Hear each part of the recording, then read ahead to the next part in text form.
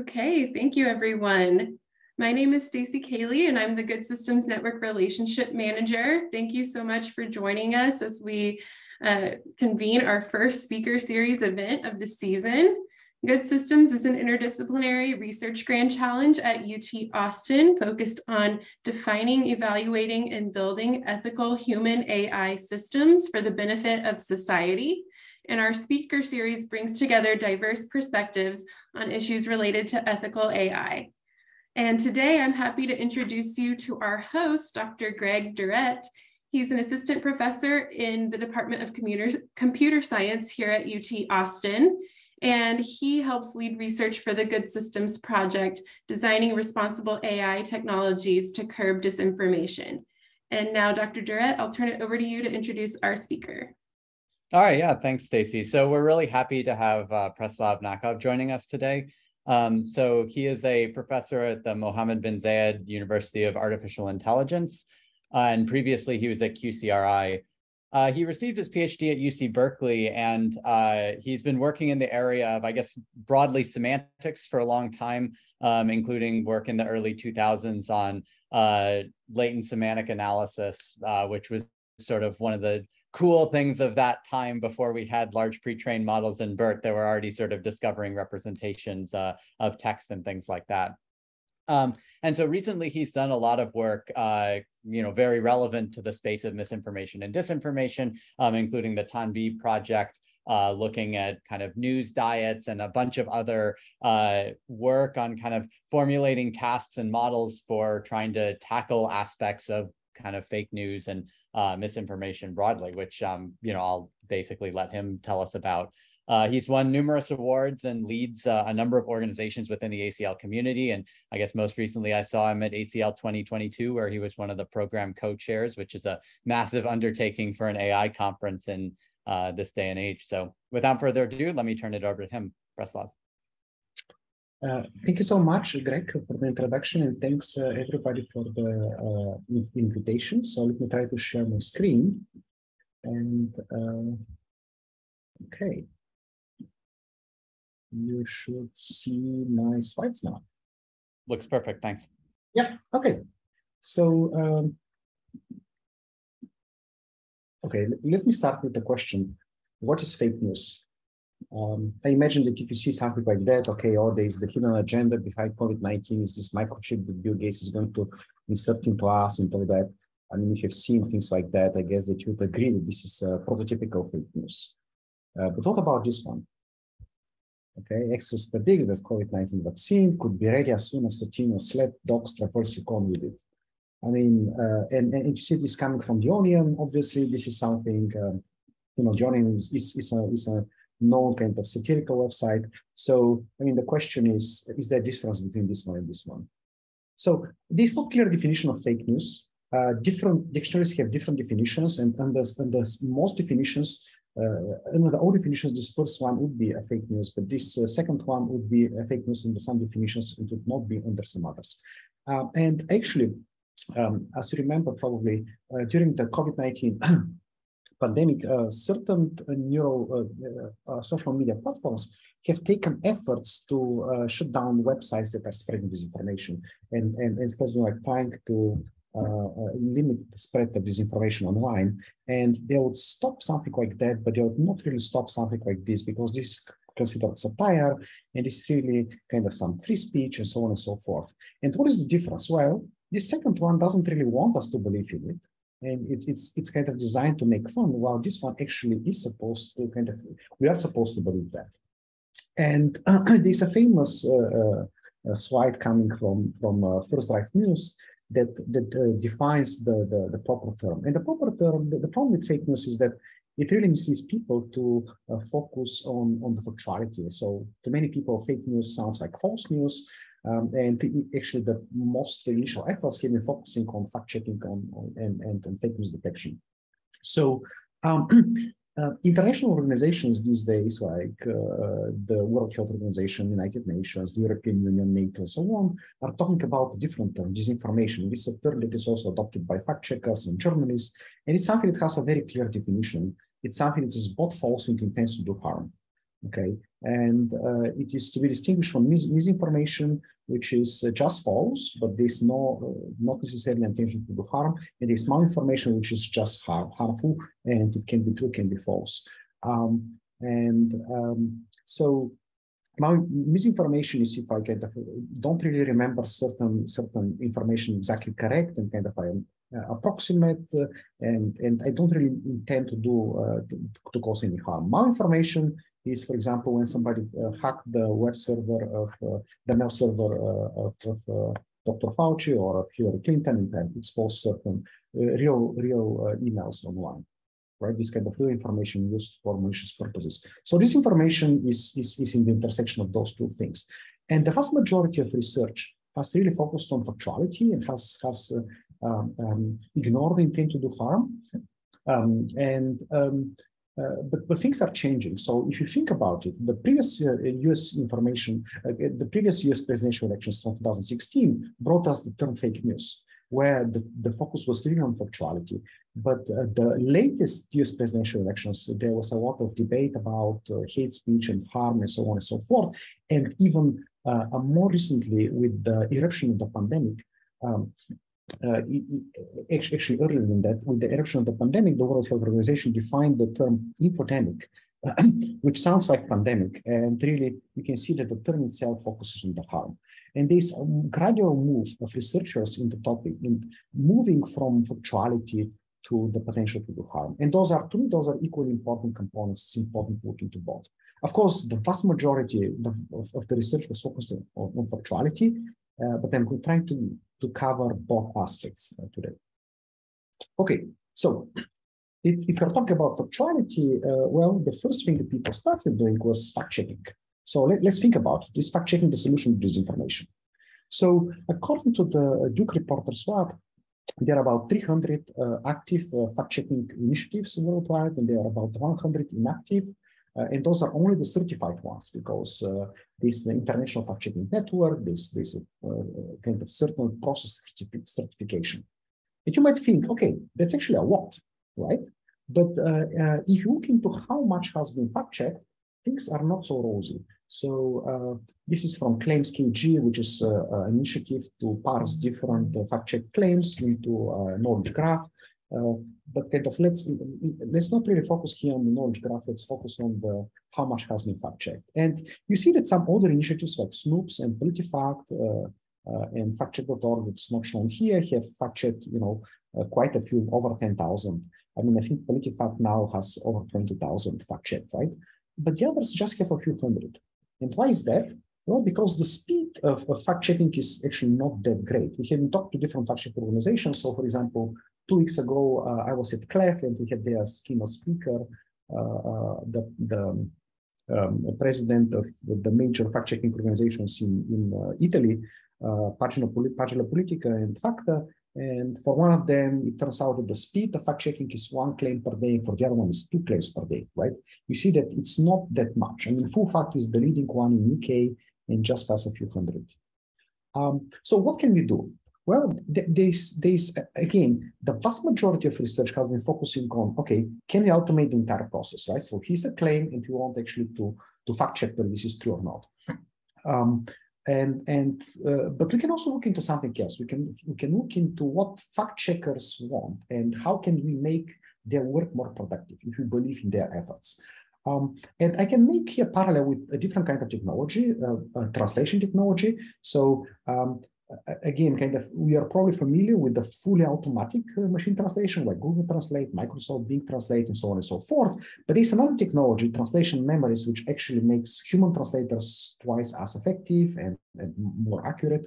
So, the question is, can we do something similar to facilitate the work of fact checkers? And the question is, what do they want?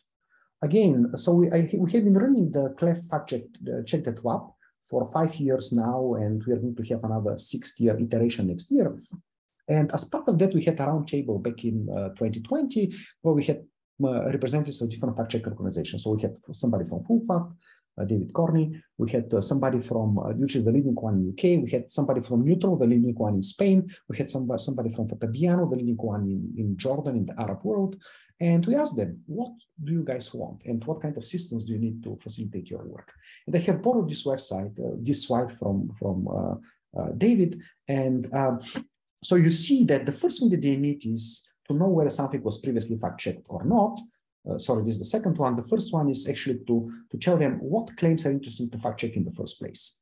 Okay, the second one is whether something was fact-checked before. And the third one is actually to give them evidence that is going to facilitate their work. And actually, if you want to learn about technology, it actually is really focusing on checking fact-checkers. We have written a survey last year. So, okay, and I have mentioned the check the TWAP. And I'm proud that we have been really focusing on all 4 steps of the typical fact verification pipeline. So in the first step is actually to detect whether something is worth fact checking, and it can be worth fact checking for different reasons, maybe because it's harmful and so on and so forth. And then detecting whether it was previously fact checked by comparing to claims in some database, supporting evidence retrieval, and actual fact checking. And actually, more recently, we have been focusing on those 2 tasks, research exactly the tasks that fact checkers want. And we have been looking into political debates and speeches and also into tweets. And we have been covering different kinds of languages like Arabic, Bulgarian, German, English, Spanish, Dutch, and Turkish. And here Arabic and English, and we are adding further languages. And we also had fake news detection, which is different. So kind of fake news is about factuality of a news article, and fact checking is about predicting the factuality of a claim. So, okay, let's move into the first task, right? What is worth fact checking in the first place in political debates? Okay, imagine a political debate. And it just finished, and you know that the typical speed of checking a claim maybe is like 1 claim per day or 2, you know, for a fact-checking organization. Suppose that you have now accumulated, you have gathered together several fact checkers, and you're ready to do more, maybe like 10 or 20 or 30, you know, in a day, because it's urgent and you want to do it. But the thing is that the debate has about 1,300 sentences on average. Which one would you fact check first? Right? I mean, you need to prioritize, because studies have found that about 20% of the claims in the debate are actually interesting to fact check. Right? And if you do manual annotation, but somehow you need to really prioritize. Okay, so you can imagine a system that gives you a rank list, and you can kind of can look into the output of the system. So the question is, what kind of data can you train such a system? Our answer is, okay, let's actually look into what fact checkers actually have fact checked. So you can look into historical political debate speeches and so on and so forth. And often they are annotated by fact checkers. For example, here is the US presidential debate from 2016.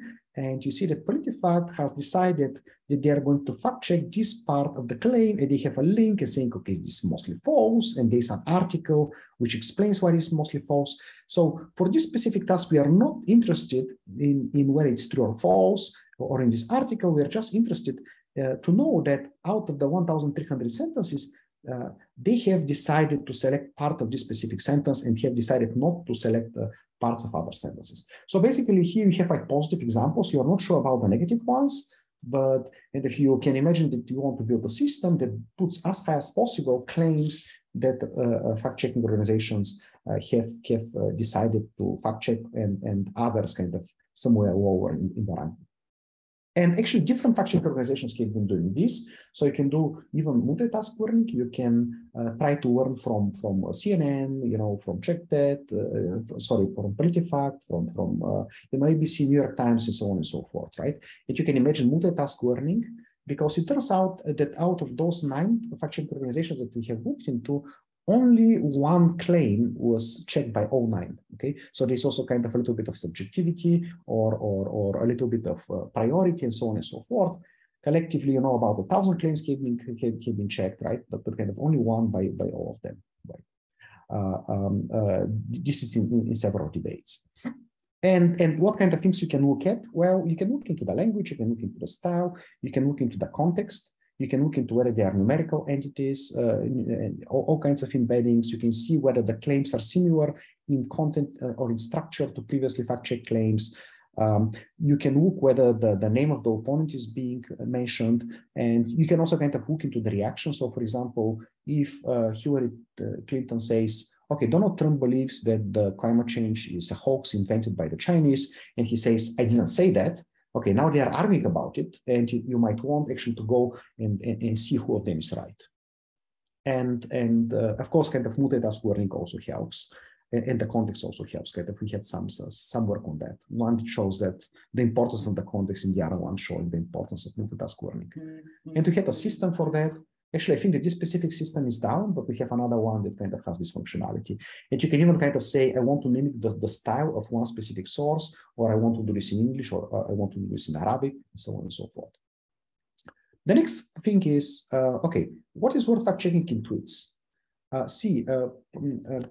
Many journalists are following Twitter accounts of celebrities and politicians and are looking for interesting claims to fact check. And for example, he's Eric Trump, and he tweets all kinds of things, right? And most of them are not really interesting to fact check, right? So, and many of them, there's not even a claim. But one day he tweets this. Okay, because the media are not going to report this, he's a check that, you know, Donald Trump is actually donating his salary to fight the coronavirus. And I guess that you would agree with me that this is something that is potentially worth fact-checking, right? It's an interesting claim. And by the way, if you are wondering, it's true. He was donating his salary. This specific claim was actually fact-checked by fact-checkers, and it is actually true. Okay, so what makes a tweet check-worthy? So there was no real definition. We looked into about 20 different criteria and eventually reduced them to 5. So one of them is kind of implicit. We have been asking people, human annotators, to answer those 5 questions in this order. The first one, does it contain a verifiable factual claim? So if there's no verifiable factual claim, there's nothing to fact check. Then, you know, if you look into the definition of disinformation, there are 2 components. One, it should be false. So you have a question which asks whether it's likely to be false. And then 2, it should be harmful. So we have a question to ask whether it's likely to be whether it looks harmful, right? And 3, we have also that it should be of general public interest. And we have one implicit one, that this tweet, you know, should have been seen or should have the potential to be seen by, you know, a large number of people. And then we didn't really tell people that those are criteria. We just asked them, the annotators, to annotate in this order. And finally, we asked them whether this is worth fact checking. And you know, it can meet all these criteria, but it might still not be worth fact checking because, for example, it might be too trivial to check, right? If I say the gross domestic product of the US grew during the pandemic by 20%, this is something that you can very easily kind of, you know, go and fact check. And this doesn't really deserve the attention of you know, human fact checkers. Okay, and actually it turns out that decomposing the task in this way, you know, and doing multitask learning, let's say, okay, this is a given because this is a showstopper. If there is no verifiable factual claim, there's nothing to be done here, right? But if you do multitask learning, trying to predict whether the claim is false, whether it's likely to be harmful, and whether it's of public interest, together with whether it's worth fact checking, you see a quite sizable improvement, you know, regardless of whether you use Bert or Roberta, right, to make this prediction, and similar kind of things, you know, for the other questions. So basically, by decomposing the question, the problem into different aspects that are relevant, you can actually achieve improvements. And we had this task as part of the Check.lab, which was just presented in September, and here's the data that we have. So we have Arabic, Bulgarian, English, Dutch, Spanish, and Turkish. And I want to point out that for Spanish, we have actually data not annotated manually by us and by our collaborators, but actually annotated by the Neutral, which is the leading Spanish fact-checking organization in Spain, as part of their process. So kind of this is real data, right, coming exactly from fact-checkers. So let me now look into the next task, which is detecting previously fact-checked claims. One problem with fact-checking is that people don't really trust the automatic methods, and partly because they don't understand how they work, because they cannot really get an explanation, but people actually trust human fact-checkers. So again, some 2-3 weeks ago, we were in Italy in this CLEF, share task, Giovanni Zani, the leader of Pagella Politica and Facta, was telling us that they get actually 3 times higher traffic to their website during the election campaign, which means that actually people go there and are interested to see whether what human fact checkers have fact checked, right? So actually people do believe this is important. So, but the thing is that people keep repeating the same claims, and you might want to detect whether a claim was fact-checked for different reasons. So one is you want to save time, okay? So if fact-checking a claim takes a day or 2, sometimes a week, then you don't really want to fact-check something that was fact-checked before. This is number one. Number two,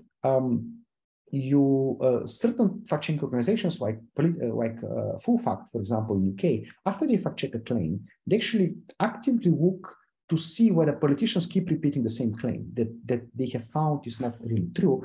And if they find out that they keep repeating it, they actually approach them and say, look, we have fact-checked this claim, we know it's not true, and here's the article, and are we missing something? Do you want to make a statement? Because kind of you keep repeating it. So actually they want to have a real impact.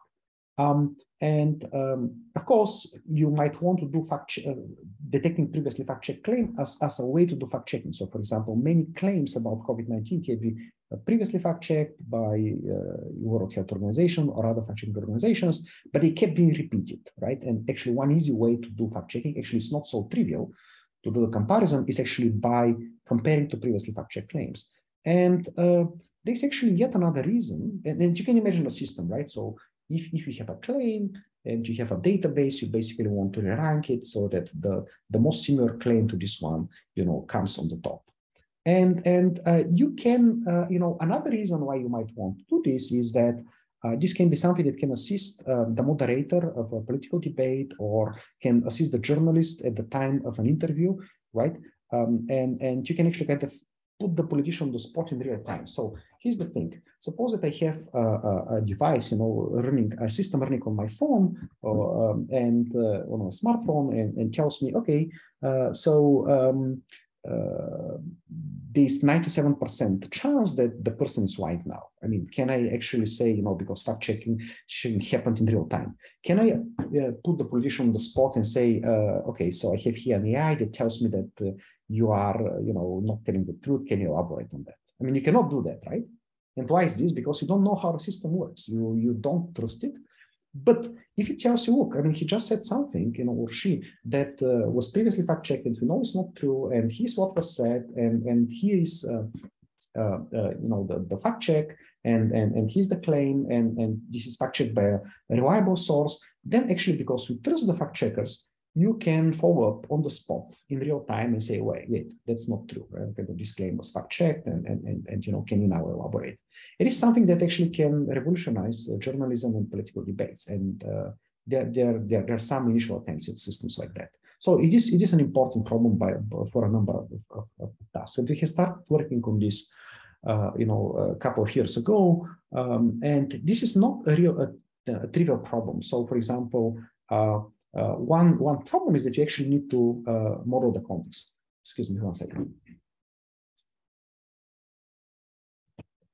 Okay, so one problem is that you actually need to model the context. So, for example, here, see this claim. I waited until it had actually been negotiated because I did want to give the benefit of the doubt to the administration. So if you read this claim, it's not even clear what this is about, right? I mean, you really need to understand, it's not clear what these pronouns refer to, you don't know who it is, and so on and so forth. You really need to understand the context, and then you can actually, understand what the claim is. And a similar situation is on the target side, where you have actually the article. And if you want to do a matching between this claim and the fact-checking article, actually the matching should not be done just at the title level. It actually works better if you consider the entire text of the article, and so on and so forth.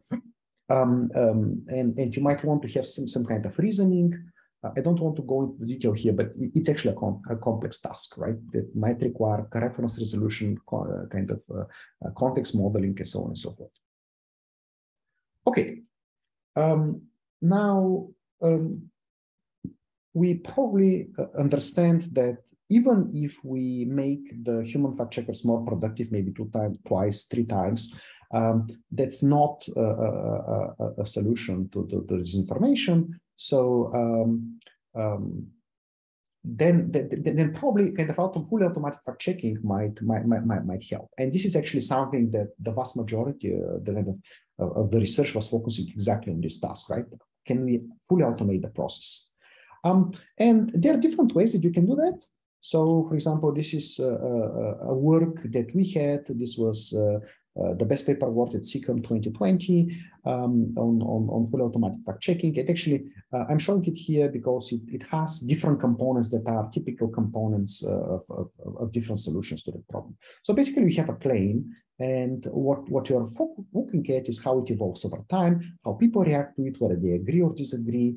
You know, you probably kind of have some model, some trust on the people based on the connections between them. Then you see whether the claim puts kind of the tweets that comment put a link to an article, and you might want to decide whether this article is fake news or not. And you might also look into which source publishes it and whether it is a reliable source or not. And you might want to have also to model the relationships, kind of the links between those sources, because the fact is that you only know for a small number of articles whether they're fake news or not.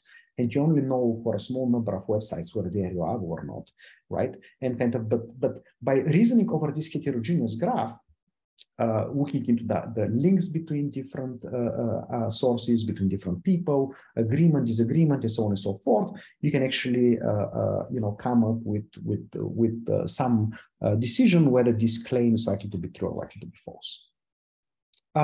And one thing that I want to point out here is that it's very important. So this work was done on the Fake News Net. Fake News Net is a famous data set that tracks it's a collection of what happens in social media with claims that originate, that have been fact-checked by PolitiFact and GossipCap, and this is the size. So we actually have created a larger data set recently, and we have a publication earlier this year, which the important thing is actually it's multilingual. So we have taken the data set, the data that was shared actually by Facebook, that contains 36 million URLs that were shared on Facebook at least 100 times during this time period, from January 2017 to July 2019. And over 10,000 of those have been manually fact-checked by third-party fact-checkers, and we have the labels of that. And the interesting thing is that we actually have data in different languages. So you see a lot of, not just English, but a lot of Italian, Spanish, French, German, Portuguese, and so on and so forth. So, and multilinguality is very important because many claims, let's say, about COVID-19 are made in different languages. And actually, I guess about 2 months ago or so, or a month and a half ago, I was reading New York Times about an interesting thing that, certain people that want to spread disinformation and don't want to be tracked, what they do is actually they go and they put it in Latin America in Spanish. And then from there it goes in the Spanish-speaking population in the US and also in Spain, and from there it goes everywhere. So actually kind of going multilingual is important. But still, even with fully automatic fact-checking, can we fact-check every single claim in the world? Okay.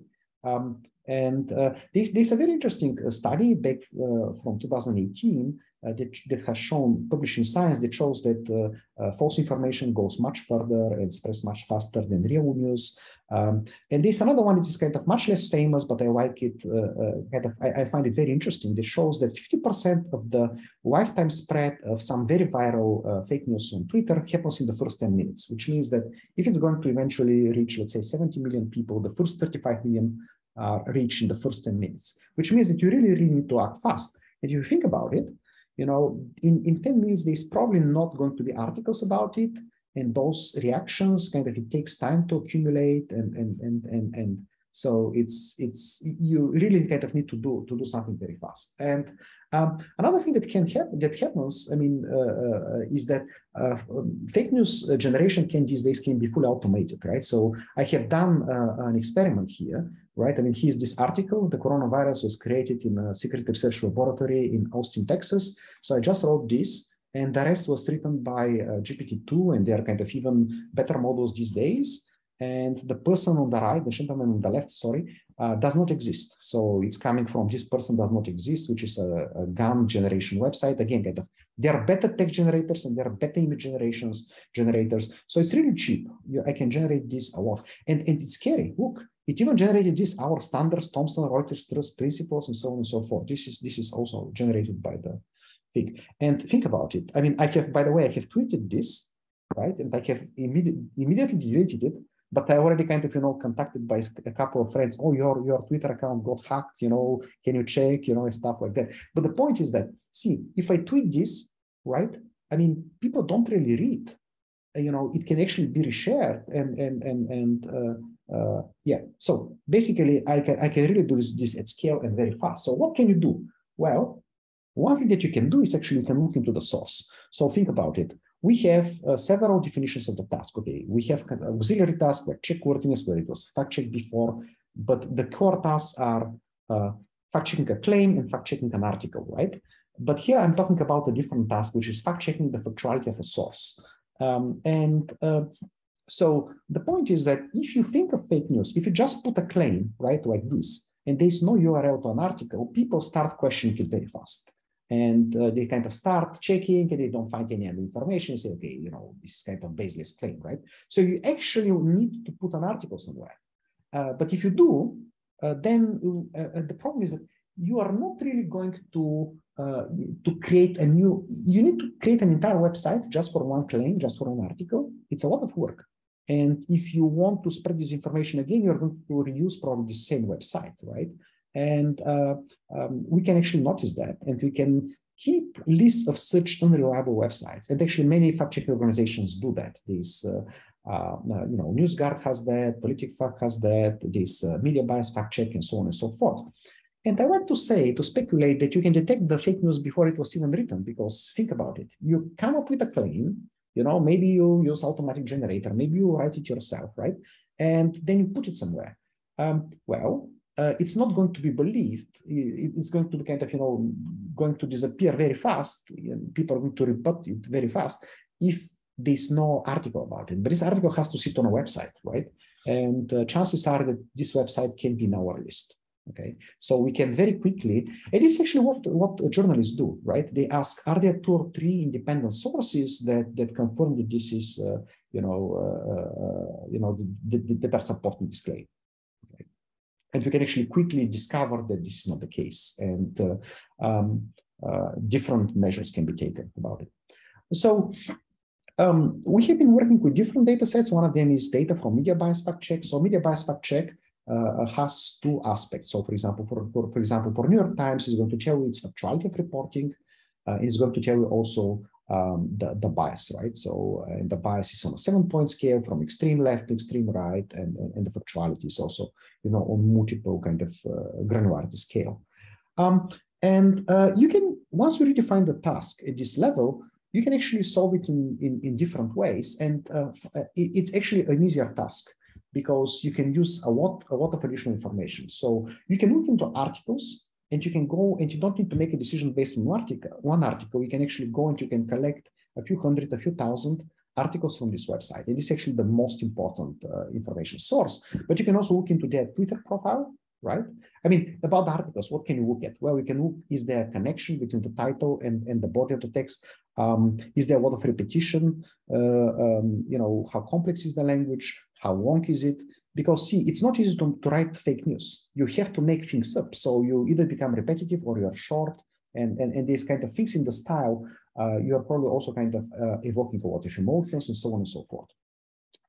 You can see how they self-describe in their social media profiles. And if they have a YouTube channel, for example, what we are doing, we are looking into analyzing the sound of the YouTube channels. We are looking into not only what they say, but how they say it. Is there a lot of emotion in the sound? And then you can see who is following them and how they self-describe their biographies and how they react to what is being published. You can look into what is there about them, written about them in Wikipedia.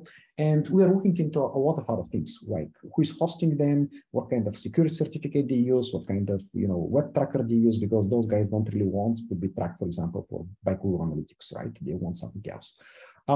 And you can look into what kind of images they contain. You can look into audience overlap. So, and you can put all these things together. So more recently, we have moving into audience overlap. So the idea is that, so for example, Alexa Rank, which by the way now is not functional anymore, but we did this research when it was.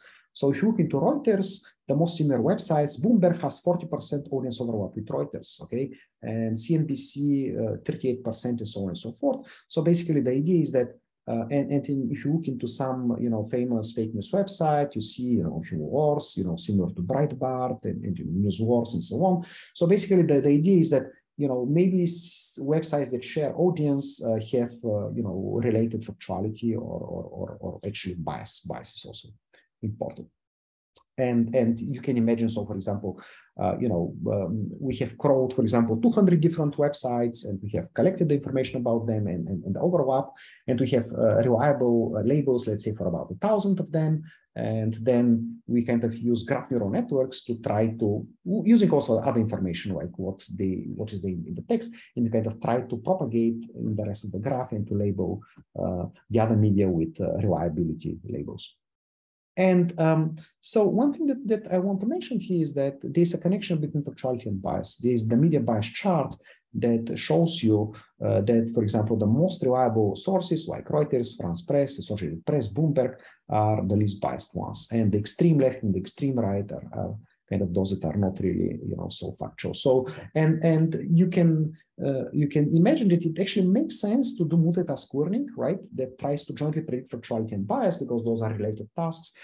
You see certain kind of correlation here, right? And we have actually done this. And in addition, if you pay attention here, this is not just a classification, this is an ordinal classification task, right? Kind of, you can think of I mean, it's called also ordinal regression, but it's really kind of a classification on an ordinal scale. So basically you want the classifier, also in your evaluation measure to take into account that confusing extreme left with left is a small error, confusing extreme left with right is a much larger error, right? Kind of you want something, roughly speaking, proportional to the number of classes, how far away you are from the correct class. And the same for factuality.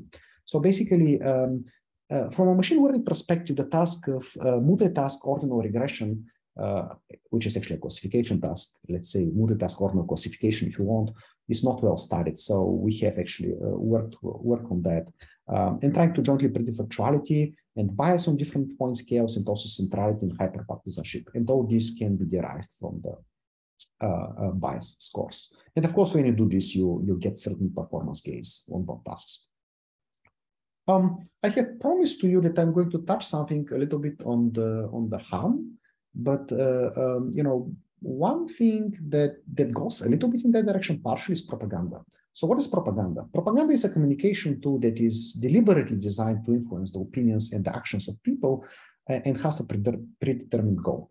And now if you pay attention, so propaganda is really somehow orthogonal to fake news. Okay, sorry, to disinformation, because the disinformation had two components, right? It should be false and should intend to do harm. Propaganda also has two components. I try to influence you, your opinion, they have a goal, to influence your thinking or your actions. Now, if you pay attention, propaganda is not true, it's not false, it's not part of the definition. It is not good, it's not bad, it's also not part of the definition. So, I mean, propaganda can be done with true and can actually kind of be done with good intentions. So, for example, a government might want to convince their population to get vaccinated against a bad disease, or I don't know, Greta Thunberg might want to scare us into doing something to protect the environment. So kind of, you can argue that, and kind of, again, propaganda has a bad reputation. But really, the origin of the term is originally meant the spread of the Catholic faith in the New World by Spanish and Portuguese, and it was considered a hugely positive development at the time. Now it has a bad reputation, so you can think of not only propaganda, maybe similar kind of things are related to advertisement or persuasion or mass communication. And there has been a lot of work on propaganda detection. We have been also looking into that, into detecting whether an article is propagandistic or not. We have some interesting work on that. But at some point, we got interested in something else. Okay, so I mean, as I told you, the propaganda is really orthogonal. We started looking into the specific techniques that are used to convince us. Okay. And if you look into the literature, there are different inventories, but basically they are partitioning the same space in different ways. So in certain inventories, there are 70 relations. In some classical work, there are 6. Propaganda techniques, or if you want advertisement techniques, or if you want persuasion techniques, kind of don't pay that much attention to the term propaganda. It's really about the same thing. You know, somebody tries to convince us of something. And there are 2 types. So half of them we are working with initially with 18, then 20, then 22, and half of them are emotional.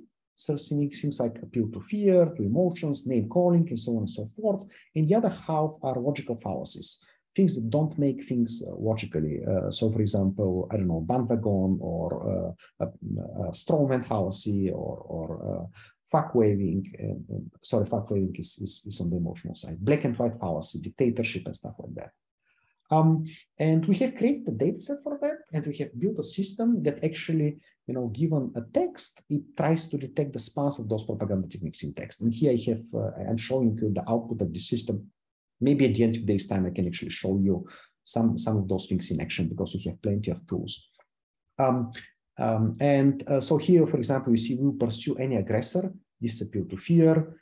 You have brutality and bloodshed. This is worded language. Here you have Congress. We will do our job to uphold the Constitution, defend our national security, and protect the American people. So this is flag waving. This is appeal to patriotic feelings. And those are ways that we are, you know, persuaded into something. And by the way, this was Best Demo Award honorable mention in 2022 at ACL. And the way that we do this, so kind of one model is that we have a multi-granularity network that kind of tries to do multitask learning on the one hand to predict whether the sentence is propagandistic or not, and on the other hand to predict for each token where it's part of propaganda technique. And there's certain kind of interaction between these through a special gate. And we had tasks on this on English. We had actually now a shared task on this in tweets for Arabic. As of present, we are working together with the European Commission on a new task. It's in about 2023, where we are adding additional languages. So we are adding Russian, Polish, Italian, French, and German, right? In addition to English that we already have. And we have a little bit of data for Arabic. And we have been working on this also in for memes in a multimodal aspect. And there we have some data also in Bulgarian and in Macedonian. So one connection, still there's a connection between fake news and propaganda. And so in particular, when it comes to fake news, we probably have noticed that we don't really have that many examples, right? Maybe we have 10,000, maybe we have a few thousand, right? But really these days, large-scale transformers work much better if you have large data sets. And actually one thing that people have done is they have been writing fake news generators, and they have been like trying to train systems on their output to predict whether something was machine generated or not. Okay, knowing whether something is machine generated or not is an interesting and important task on its own right, because people do this, and actually my tweet probably could have been detected because it's generated by one of those transformers. And we work with that, but actually, I mean, there are two problems with this. First of all, pretty much, you know, there are a lot of inaccuracies, but the other thing that we notice is that there's no propaganda, okay, that much in this machine-generated text. So we experimented with, this is work in progress, with injecting some propaganda techniques into the text. And in particular, we have two things. So one of them is injecting worded language, and this is as part of the end-to-end generation, of course. Not as a post-processing. And we have also appeal to authority, which is a propaganda technique. So for example, you have something happening at Tahrir Square in Cairo, and we automatically identify from Wikipedia that, you know, a person that might be an authority, he is the Egypt's president. And we kind of invent a code by him, okay, and to inject it there. Turns out that this convinces people more, and moreover, if you train a system to detect human-written fake news from human-written real news, it actually works better on this kind of machine-generated propaganda-augmented fake news detection. One other thing that is interesting is that there are different. I mean, so far I have been talking about analyzing the content, but there's another orthogonal line of research that is actually analyzing the network spread.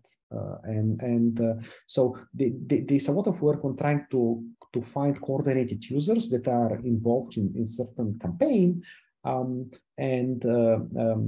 We kind of joined forces with a team from Italy that has been doing a lot of research on that and kind of detecting coordination. And we have been working on the textual side to look into the propaganda. It was interesting to see the correlation between coordination and propaganda, which have been typically studied separately. And we have done some interesting work on the UK elections. So now coordination is something that you can measure to a degree. So there's kind of some super coordinated core, and then at a lower degree of coordination, there's a little bit larger group around the core, and there's basically a continuum, right? And for different coordination levels, and you can see it here horizontally. And here's the degree of propaganda.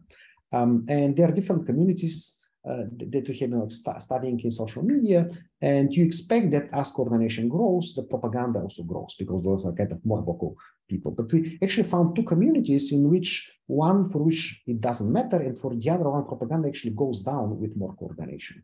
And it was an interesting finding. I mean, I don't want to go in detail, but actually this was a best paper award at website this year. Okay, so I'm kind of conscious of the time. So now we move into multimodality. So multimodality is important. So suppose that, you know, you have a meme, and I have now removed the text of the image of the meme. I just show you the content, right? And what kind of propaganda techniques can you find here? Well, we have hate, which is an emotional word. You have word language, and you have somebody is being called a terrorist. This is what you can see, right? But if I actually show you the meme, and you have, you kind of see other things. You see smears towards Ilhan Omar, which is American politician, and then you have a logical fallacy, which we also kind of try to detect, which is reductio ad Hitlerum. Basically, it says that if a bad person makes certain choice, this choice is bad. Okay, which means that if bad people hate Trump, hating him is a bad thing, right? So kind of this is kind of broken logic, of course, and we have like moving also into harmfulness, right? And moving a little bit away from factuality, looking into a meme, try to detect whether it's harmful or not, and what is its target. It can be harmful for different reasons, maybe because it's fake news, maybe because it's hate speech, and maybe because it harmfully attacks somebody. And we are also interested in the target of the attack. Is it an individual, organization, community, or society in general? And we have some data set and some models for that. And then we moved into something else. So here the task is, if I give you a meme, okay, and I give you the text of the meme, and I also give you the entities there, which you can detect with name entity recognition or with the Vision API of Google. So here's the list of the entities. You need to say which of those are harmfully attacked, okay? So here, for example, Bill Clinton, Hillary Clinton, Democrats are attacked, while White House and Donald Trump are not, okay? And then kind of moving forward, we have actually focused on a different task, trying to understand the perspective. Who is the hero, the villain, the victim in the meme? So, I can talk about, I don't know, let's say I can talk about the situation in Ukraine, in different perspectives, right? As a victim of an invasion or as a hero, right? And I can talk about, certain entities as the villain, and so on and so forth. And so here the task is, if I give you again, the meme, and I give you the text of the meme and the list of the target entities, you need to tell me for each of them, not just, whether they are target harmfully attacked, but also who is the hero, the villain, the victim. We have a data set, and we have to share tasks about that. And of course, explanation is very important. So more recently, we have been looking into that. So here the task is, okay, suppose that you have a meme, I give you the text of the meme, I give you the image of the meme, and I tell you, okay, this is about the Democratic Party, and we know that the role is a victim. and you need to generate an explanation why it's the victim. And we generate something like the Democratic Party is portrayed as being falsely accused of a hoax, or spreading a hoax. And this is what humans would write, about this. And finally, looking into the pandemic, right? So the World Health Organization immediately after declaring a pandemic, they started talking about an infodemic. And actually, shortly after the pandemic was declared, I went into the website of the World Health Organization and I looked into their top 5 priorities. And I found as number 2, fighting the infodemic. And pay attention, first of all, it's so high in their priorities. Second of all, they already even invented a new term. And again, from the beginning of the pandemic, right? This is from February 12, 2020. There's this article in MIT Technology Review talking about this new event, infodemic. If you look into the subtitle, they're talking about panic racism. So you see really kind of focus not that much on factuality, but on the potential to do harm. And I'm actually glad that people started, paying attention to the second part of the problem.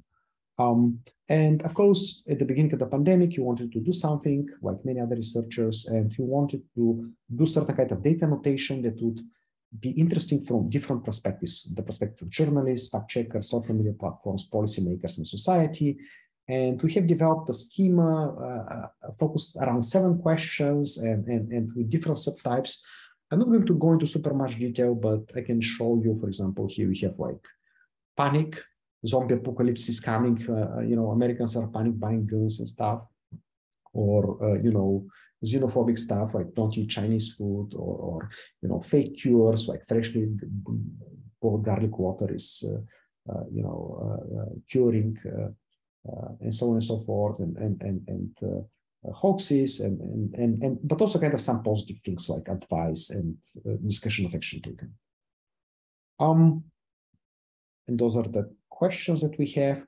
We have actually a system that works on that in 4 languages, but actually we have data in additional languages, just not there. So we have an API.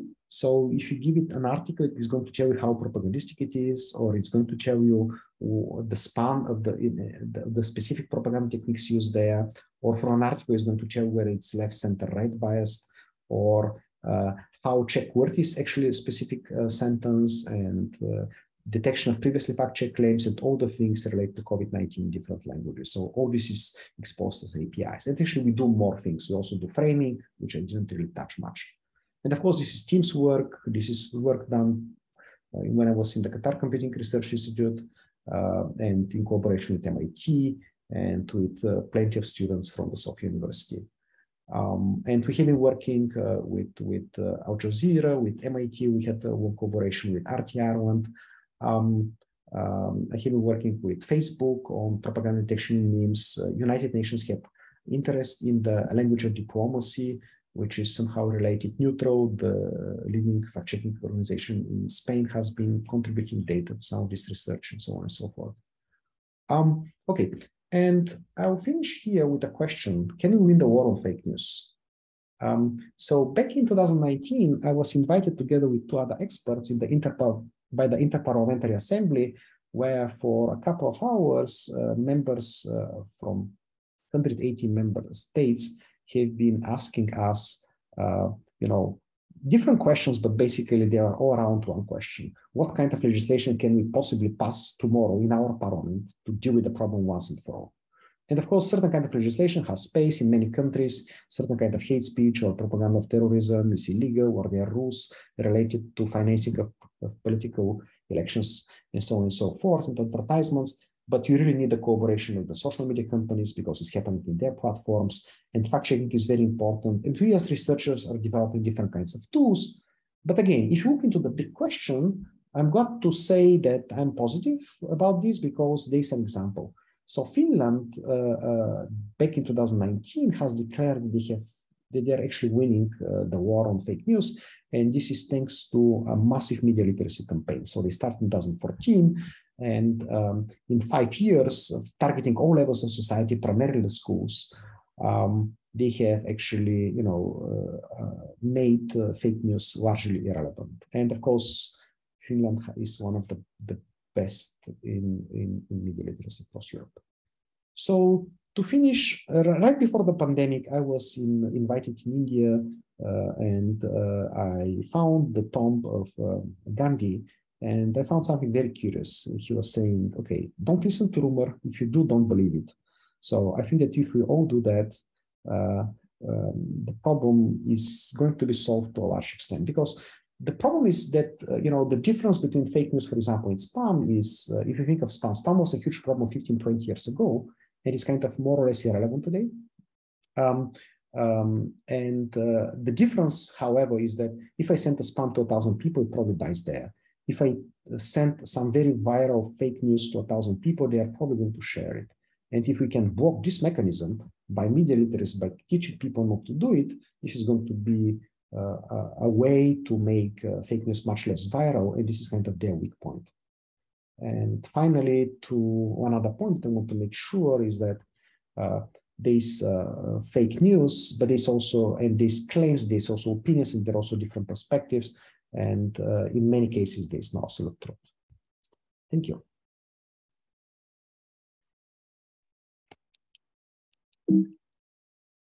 All right, thank you, Preslav, for very nice and inspiring talk, and especially conclusion there. We have time for maybe a couple of questions. If folks would either like to raise hand, or you can type in chat, and we'll call them out, read them out, etc.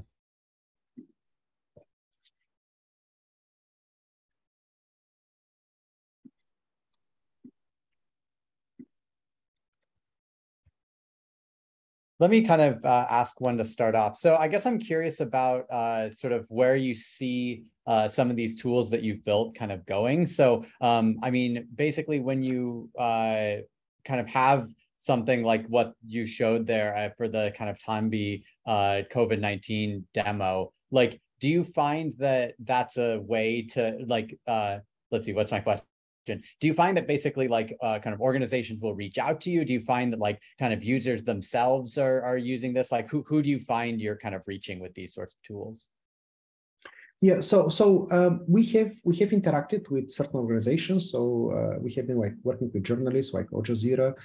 We have been working with certain fact-checking organizations like Neutral. We have been working on related things, not exactly propaganda, but kind of studying the language of diplomacy with the United Nations. We have been interacting with Facebook on detecting propaganda techniques in memes. So,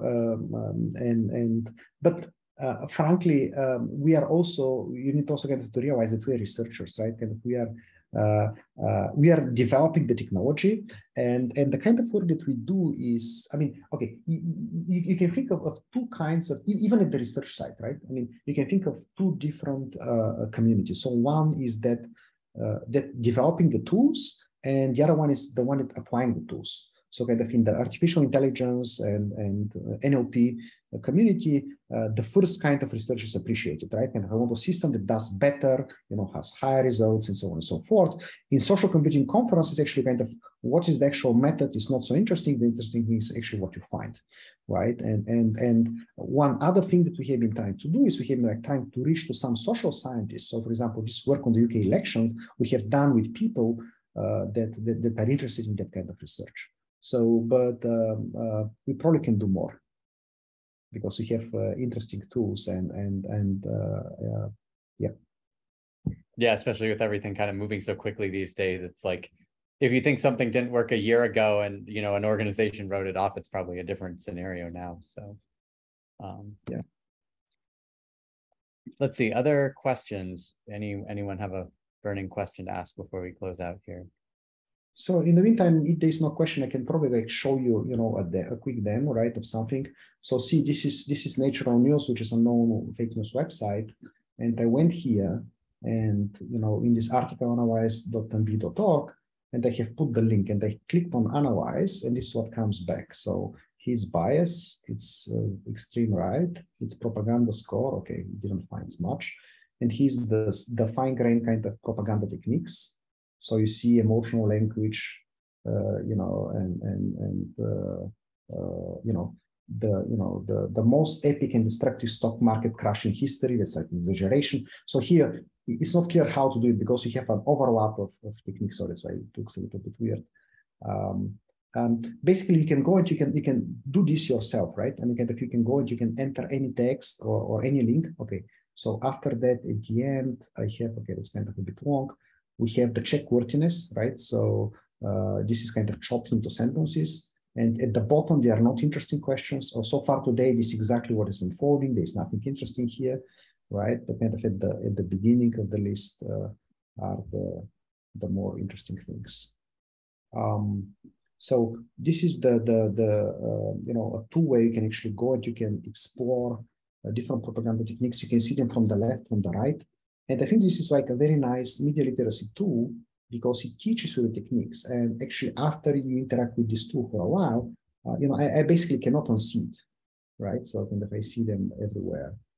So about COVID-19, here's the tool, and it works in different languages. I can take, a random sample, and I can, classify the tweet, to see, okay, this is going to, I can see where it contains verifiable factual claim and kind of those questions that we have discussed, where it's of public interest, where it's harmful, and there's a little bit of yeah, so you can give it a try.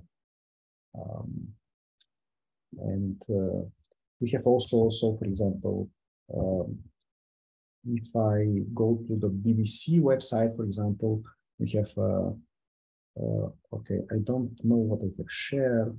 Maybe I need to share my entire screen to be able, okay, whiteboard, no. How do I share my entire screen? I don't know. Because you're not going to see otherwise the browser, maybe advanced. Okay. It should be like desktop or something at the top left of the yeah, don't. Okay. Thank you so much, Dr. Nakov. I know we're getting close. We're just after 3 o'clock here, so we'll see. Okay. We'll see what he's got, and then we'll yes, close out. I know we'll need to wrap up soon. Thanks. Okay. So